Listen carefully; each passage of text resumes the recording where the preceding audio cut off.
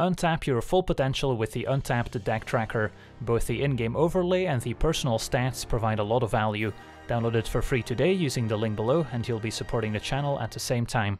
Hello and welcome to another Standard Games video. Today we're taking a look at a mono green deck updated with Kamigawa Neon Dynasty as voted on by my supporters on Patreon, and the deck features 3 copies of Invoke the Ancients, a 5-mana sorcery creating a pair of 4/5 green spirit creature tokens with our choice of Vigilance, Reach or Trample, a card that also plays very nicely with Esika's Chariot, which can potentially make copies of those 4/5 tokens, and since we're usually choosing Trample, it also plays quite well with Unnatural Growth, a 5-mana enchantment, saying at the beginning of each combat we get to double the power and toughness of each creature we control until end of turn, so we could be attacking with a pair of 8-powered Tramplers, which is usually enough to end the game.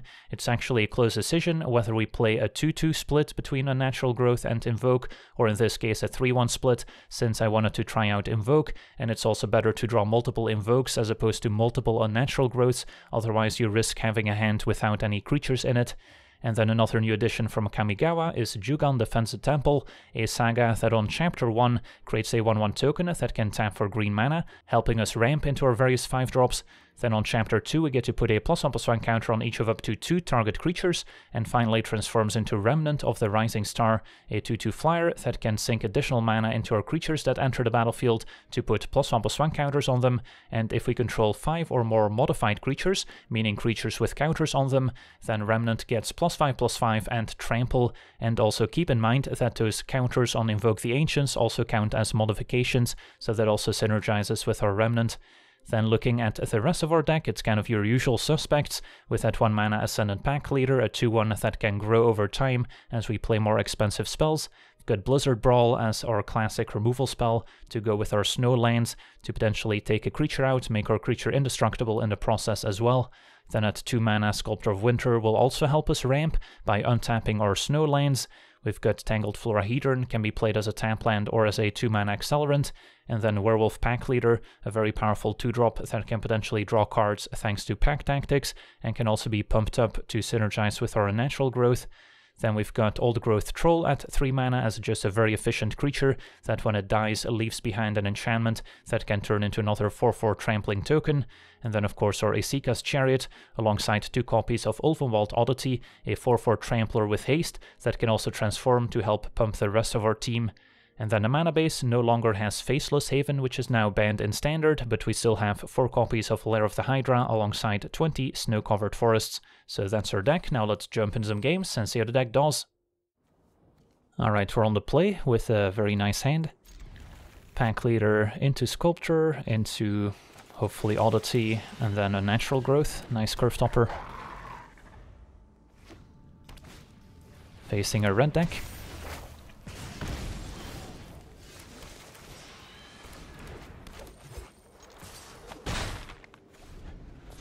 Usually mono-green slightly favored against red aggro, but red-white with a turn to Aspirants is a different story. Still happy to play Oddity, and then, yeah, Unnatural Growth gonna be quite strong next turn.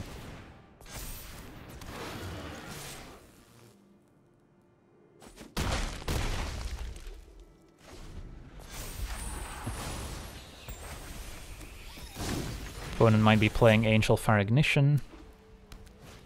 Spellbinders, unfortunate, delaying our growth by a couple turns. So now I'm feeling less confident.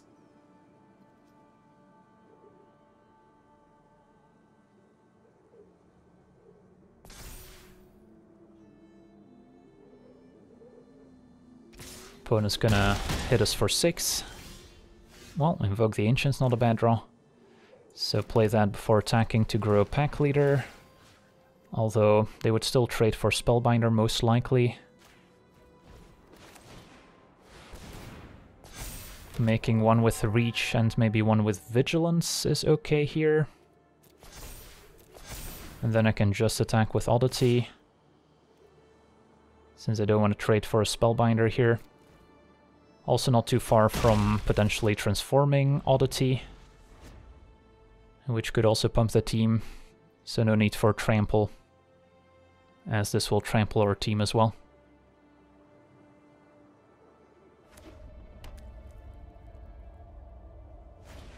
Another Aspirant.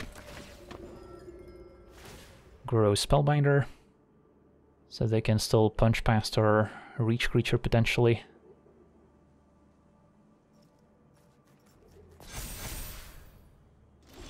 But no attack, and a Florahedron we can play as a tap land or as a creature. There's no huge difference here, as we'll have another land next turn.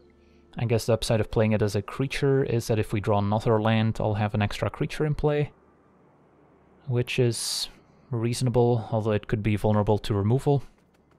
But I guess Sculptor would be as well. Do we have any attacks is a question. Could send 4/5 Vigilance. They double block with, let's say, Etching Aspirants. That's still okay for me. What if I attack with everyone? Then 4/4 on 4/4. They can trade Etching for my Pack Leader. Spellbinder plus Aspirant double blocks a 4/5. Certainly an argument for an all-out attack. Although given that I'm likely just playing on Natural Growth next turn, or activating Oddity, that doesn't seem necessary. So, yeah, I think I'll play Florahedron, just to get an extra body out there. And pass. Also had a Lair of the Hydra I could have activated for 3 to attack alongside everyone else. But our opponent did still have 2 mana untapped, so if they did have some interaction, it might not have been a guaranteed lethal attack. So hopefully a Natural Growth will make things a little easier next turn. Or we can again just activate the Oddity. Another Spellbinder doesn't see anything.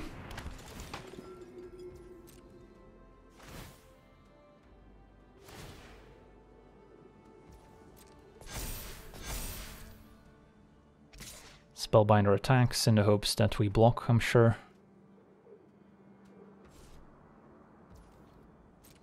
Alright, we get to untap. Play a Natural Growth. And smash.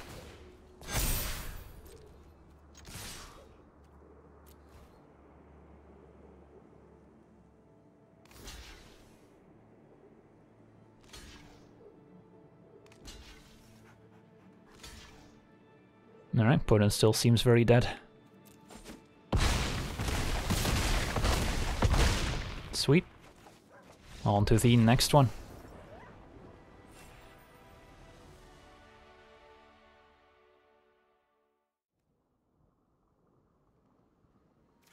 Alright, we're on the draw with a keepable hand. Couple accelerants. Pack Leader, good blocker and attacker. Can benefit from those +1 counters on Chapter 2. Double Pack Leader also nice. Against blue-red. How do we want to sequence? Make that Teamer. Yeah, I'm kind of liking Pack Leader on 2 over Sculptor. Sculptor has the advantage of letting us double 2-drop on the following turn, but might be more vulnerable to a removal spell.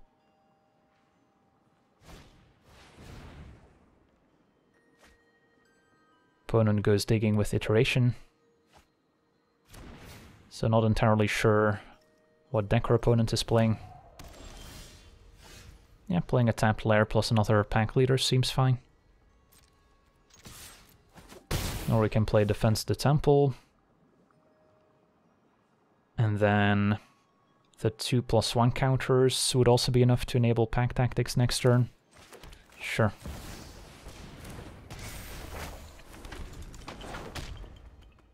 A little weaker to removal on Pack Leader, but more mana efficient overall maybe. And the sooner we get our Rising Star, the better. It also times out where if the opponent has a 5 mana sweeper, we get our Rising Star afterwards, so we don't have to fear overextending too much. So probably still gonna double 2-drop here. Although it does play into one of those aforementioned sweepers. Just seems like we gotta keep up the pressure while we can.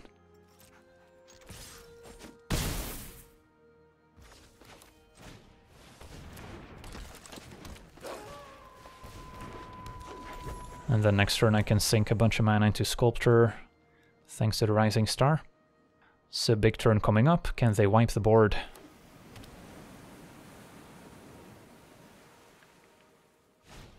Yep.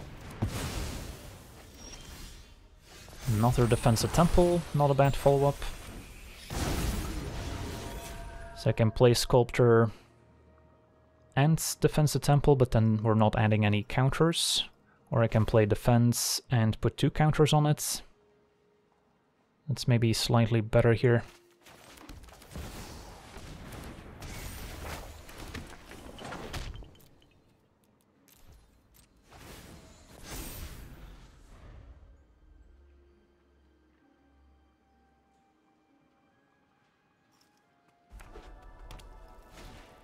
And there's a Goldspan.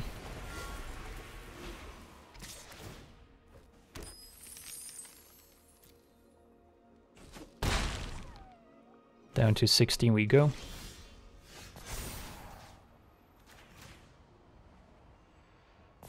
No removal response is a good sign. And then play Sculptor. I could add 4 counters to it, or 3 counters. 4 counters, of course, plays better around another Burn Down the House. But 3 counters lets me attack, and our opponent's at 13, so that's a 2-turn clock. So I think we'll attack, and then Sculptor with 3 counters is enough.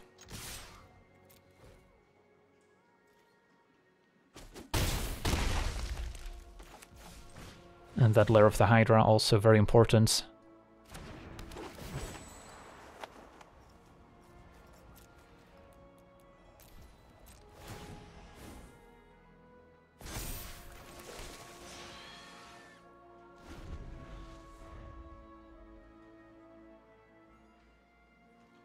Opponent hits us for 4. Hopefully they won't be able to take any extra turns here. While Alrund's Epiphany is banned, there's still the other Cleave card available. Still haven't figured out what the green is for. Alright, opponent does have another board wipe, sadly. So the different line of growing Sculptor might have worked out slightly better. But I'll play a large Sculptor now.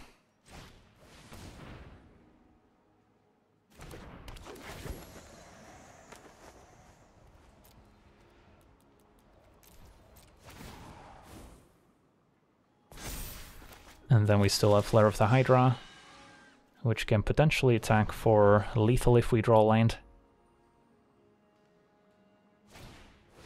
Another Goldspan.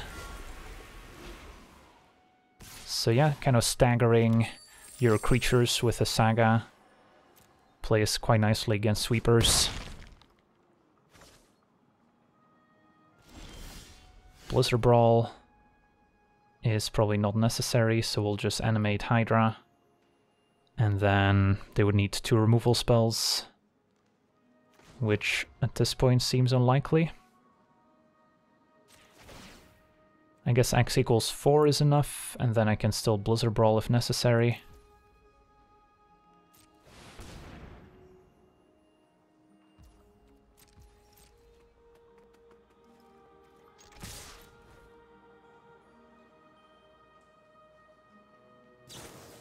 Ooh, Invoke Calamity.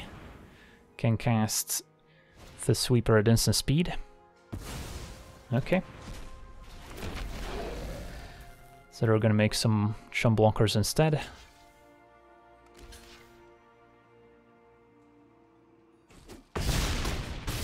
But we can still Blizzard Brawl at least.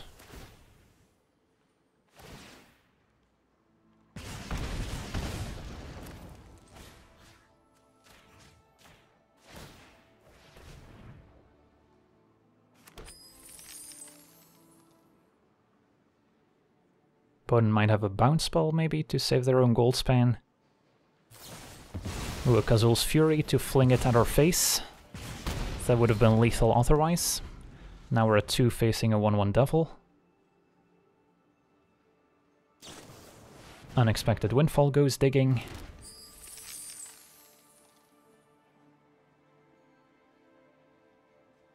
Opponent's got 5 mana, so if they have another Invoke Calamity, we're dead.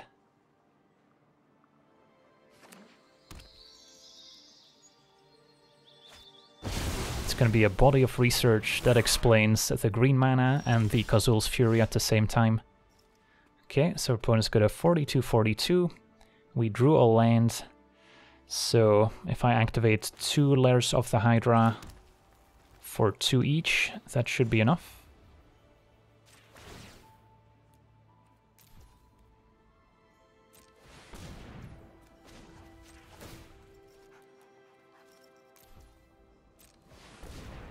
Attack with all. Opponent's got 2 blocks, and we get in for 4. So it ended up being a very close game. And got to see an interesting deck from our opponent as well. On to the next one.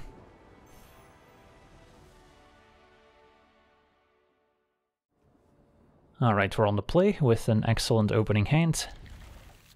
Pack Leader into Sculptor into maybe turn 3 Chariots. If they kill Sculptor, we still have a turn 3 Troll.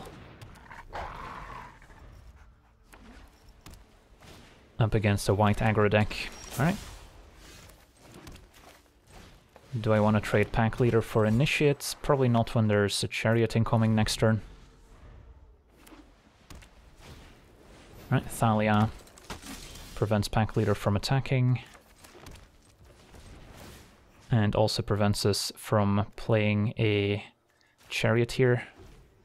So we'll double 2-drop instead, I think.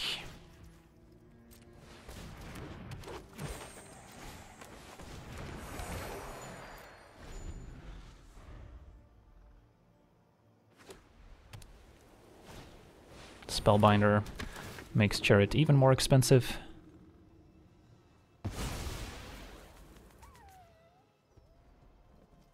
Although we could still cast it if we draw a land.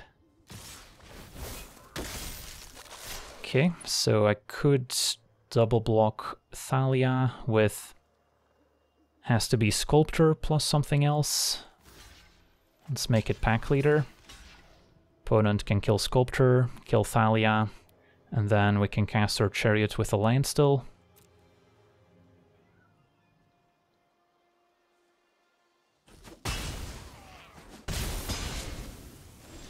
It's going to be a Blizzard Brawl instead, still quite good. So we can Troll, and then... do we want to kill a Spellbinder? I think we do, as a flying threat can be quite annoying.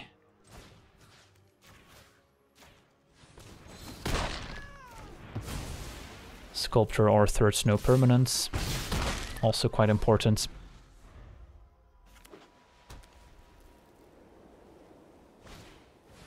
Adversary can pump the team now. And we get to play Chariot now.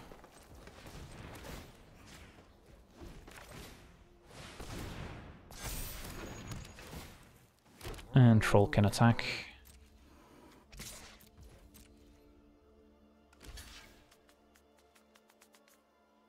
Trade I'm happy to make.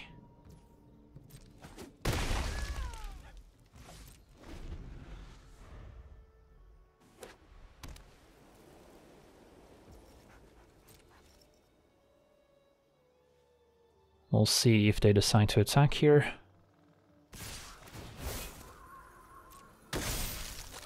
Okay, so could crew Chariots to block with it. They could have a Wandering Emperor, giving the adversary +1 and first strike. Otherwise my instinct would be to put a cat on the adversary. If they give Initiate first strike, goes up to 5. So then a double block would be pretty ugly. Although the Emperor could also exile Old Growth Troll right now, or when it attacks.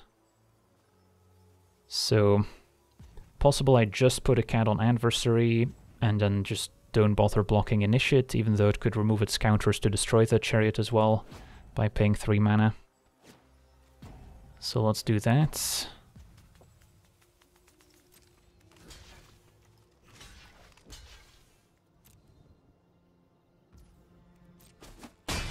Alright, it worked.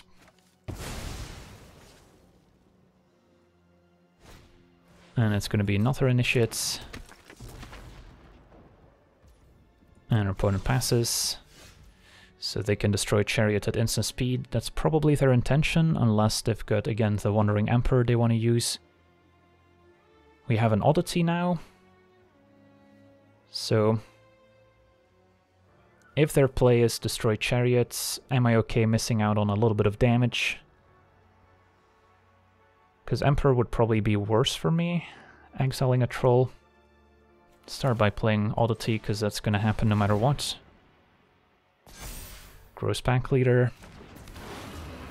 So if I were to crew Chariots, and their place to destroy it, then I'm still attacking for 12.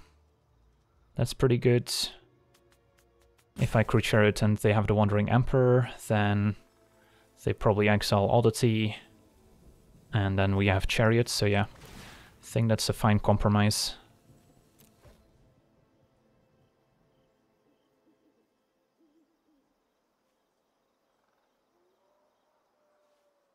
Opponent does indeed use the Initiate, that's fine. No real reason to leave anyone back. I guess they could have like a Luminarch Aspirant, put a counter on Initiate, train the other one. But if that's their play, we're also not in any trouble.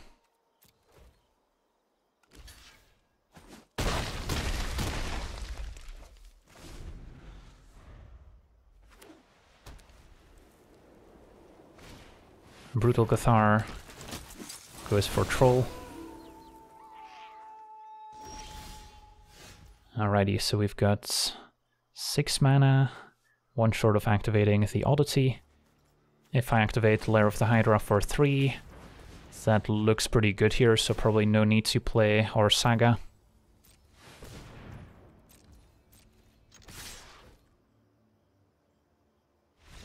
Alright, and our opponent explodes. Sweet, on to the next one.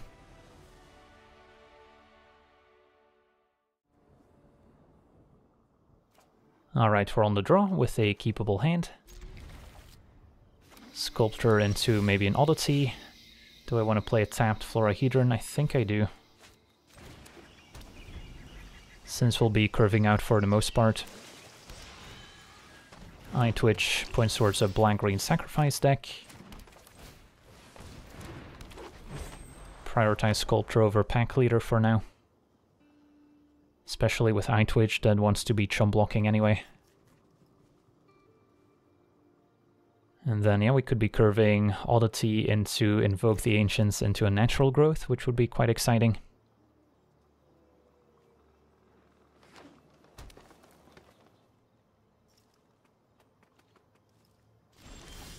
Ooh, Esika's Chariots is probably even better, as that sets up copying Invoke the Ancients.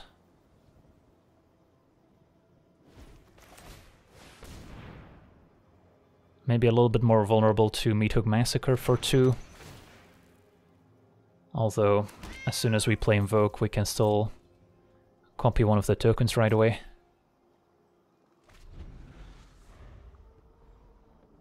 Also doesn't give the opponent a chance to chum block with Eye Twitch in case they need to learn for anything. Also diversifies more against a potential Binding the Old Gods. So opponent's just hanging back for now. And yeah, going Invoke, copy the token seems quite powerful. Even if they could have instant speed spot removal to kill whichever token I try and copy. I think that's fine. So we'll go for it. And then both trample, I think.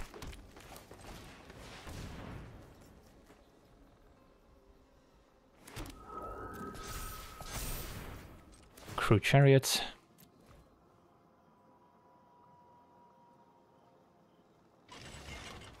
Could copy a cat token if we want to kind of hedge our bets a little bit, so that if they're holding instant speed removal, they kill the 2/2 instead, maybe, and then we get to keep our Tramplers for a natural growth.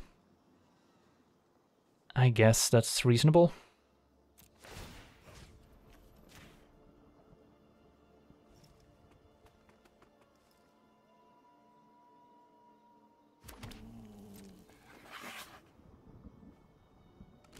Opponent chumps Chariots.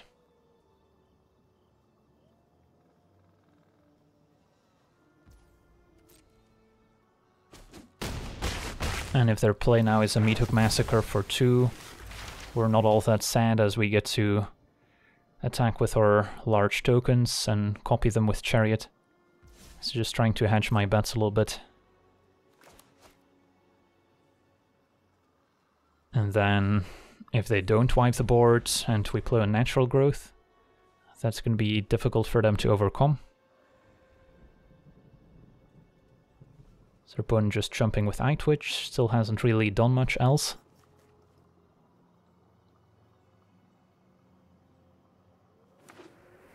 Land comes into play tapped.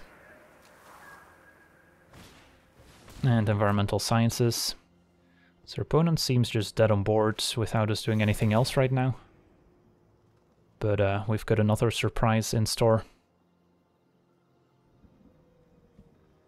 So the plan here is to play a Natural Growth, wait for the trigger, to then crew Chariot with a cat token. So I'll go full control just to make sure we don't mess it up.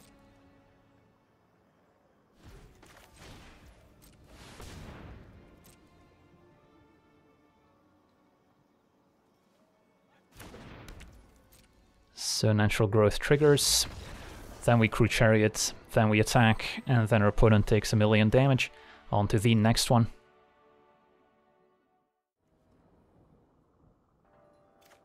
Alright, we're on the draw with a keepable hand.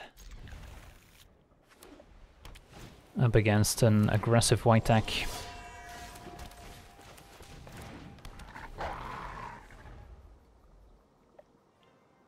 Turn 2.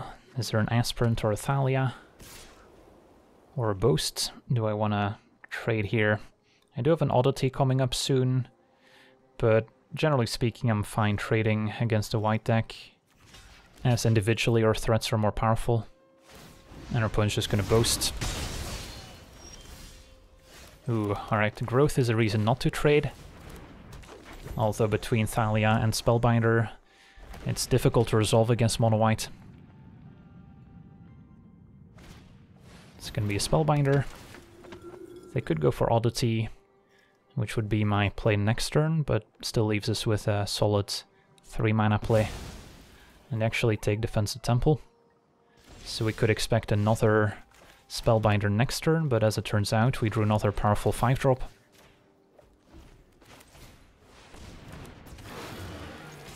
And I'm fine with the double block, although with Growth maybe we're not. They could of course just remove the Oddity, but then we get to play our Invoke into a Natural Growth, hopefully.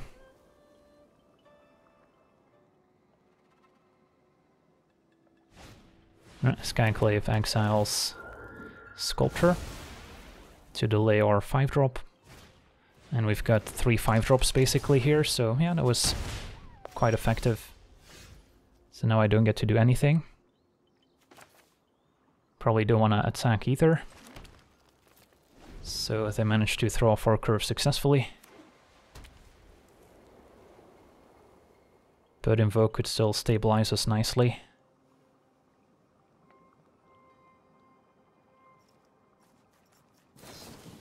Valor Stance also works. And now the Initiate threatens to destroy a Natural Growth. So good thing we drew Invoke. And then maybe 1 Reach, 1 Trample. Could make both Reach in case they remove one of them. But Trample seems pretty good with a Natural Growth. Vigilance also. Alright, let's go Reach and Vigilance then. Still have the Troll for Trample.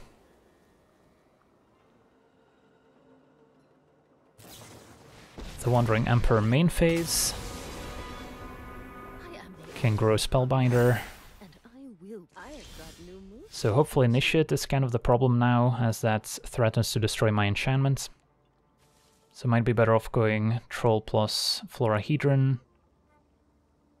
And then the Vigilant token can go after Wandering Emperor still.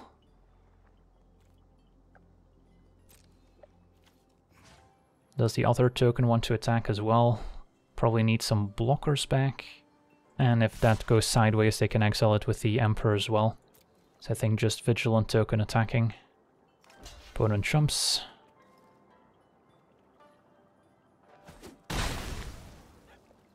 And then we'll diversify a little bit here. That also makes our growth more effective if the opponent doesn't keep up mana for initiates. Alright, so this is shaping up to be an interesting game. Spellbinder can hit for 5. We'll take it.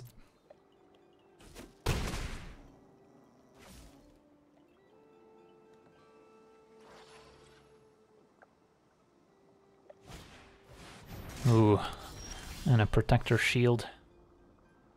Okay, so they won't be able to use Initiate now at least, which means we get at least one Unnatural Growth trigger, which helps me take out the Wandering Emperor. And then if they want to use the Initiate, they have to remove a counter from Spellbinder, and then our token can again block. So that's pretty huge. So we'll move to combats. So this deals 8 trample. Protector Shield also prevents damage to Planeswalkers. So probably have to send more than just a troll at the Wandering Emperor. So we'll send a Vigilant one as well. That looks good. So want to keep some amount of blockers back so we don't die to a go wide attack. So this seems reasonable. So Emperor down.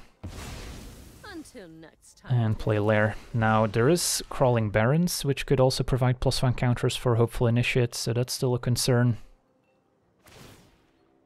Alright, they let the growth trigger. Attacking now is pretty strange, since we already get the double power. So now it's too late to blow up my unnatural growth. So we can block here, block there.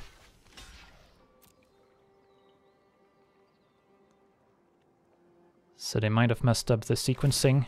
But yeah, as we mentioned, if they wanted to blow up my enchantment beforehand, it would not quite have worked out for them, because then Spellbinder only has 4 power. And Aigancho also not quite enough. Oof, alright, so a very close game here against Mono White, and every single +1 counter ended up mattering. On to the next one. Alright, we're on the play with a pretty decent hand. Pack Leader into Troll, double Troll even, plays quite well into an unnatural growth, facing turn 1 Delver. I think I still like Pack Leader. Against blue decks, want to resolve cheap, impactful cards, as opposed to trying to ramp into things that get countered anyway. So if we can stick a Troll and enable Pack Tactics, that would be ideal. Other opponent could easily have a bounce spell too here.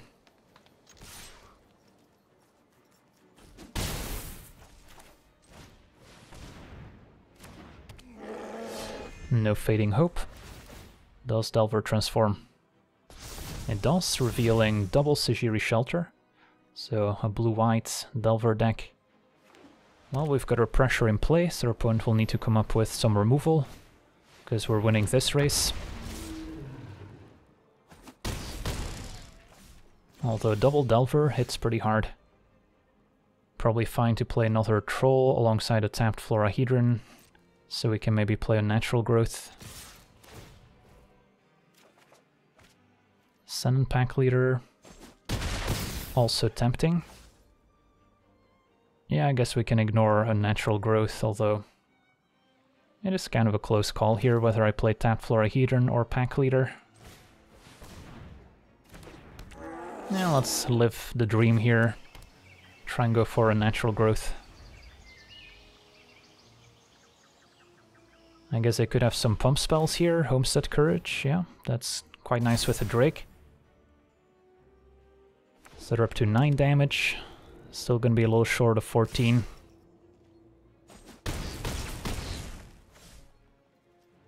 So it doesn't look like a deck necessarily playing too many counter spells. Seems more aggressively slanted. Which means we get to hopefully resolve a Natural Growth.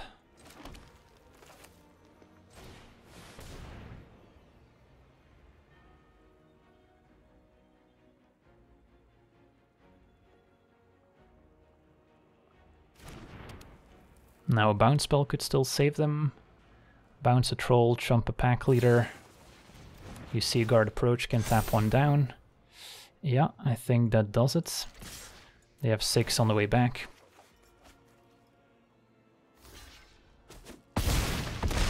Still would have been short had we pumped pack leader as opposed to going for a natural growth. I guess the only other option was to maybe play the pack leader last turn, and then maybe we would have been able to get there here. So yeah, close game nonetheless. On to the next one. Alright, we're on the play with a fine opening hand. Liking turn 2 Florahedron here. Or we can just curve out and go for tapped Florahedron on 1, turn 2 Hydra, turn 2, play pack leader into Defense the Temple, and that will make the mana for Chariot or maybe Invoke the Ancients. Upside of playing Florahedron first is that we can maybe play turn 3 Chariots, but it seems unlikely to play Chariot into Invoke because that would require a couple more lands. So I could actually buy tapped Florahedron on 1 in case we don't draw any more lands. So, lots of interesting decisions early. So far no lands, so happy with my decision. Opponents on a white deck, so hope to dodge a Thalia. And there's a Thalia. Well, that is kind of awkward against our Saga, but I can still Blizzard Brawl.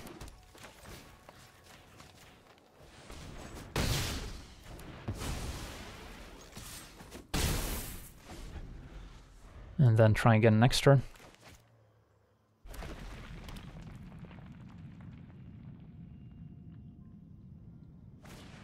Brutal Cathar goes for pack leader, and that's okay. And we'll just play Chariot now.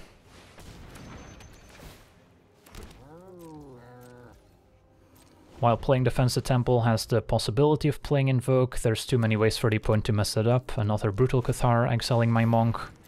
They could have another Thalia or Spellbinder to make it more expensive. So I think we'll just go for the high upside play of Chariot into potentially Invoke if they don't mess anything up. Another Blizzard Brawl's nice. So we can potentially unlock our Werewolf, but we only have 2 snow permanents right now. So actually would be a trade, which is probably not acceptable here. But I could attack for 4 if I want. One potential concern is our opponent playing Adversary to pump their team, and then I could have set up a double block, whereas now we would take a pretty significant hit. But then next turn we get to Invoke. Yeah, it's probably fine. Could also keep 1 token back to split the difference. But I think I'm okay initiating a race here.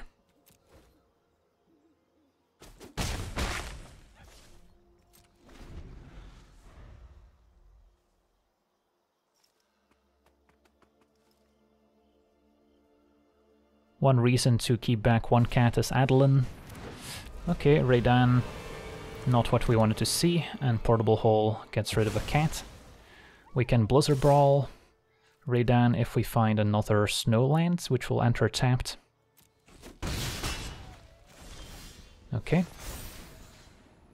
I guess now with the +1 counters, I don't necessarily need the extra land. So I could Blizzard Brawl Raidan with my cat. And then still play Invoke the Ancients.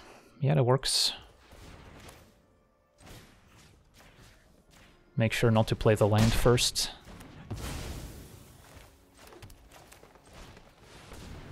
And then probably liking Vigilance and Reach in case of more flying creatures.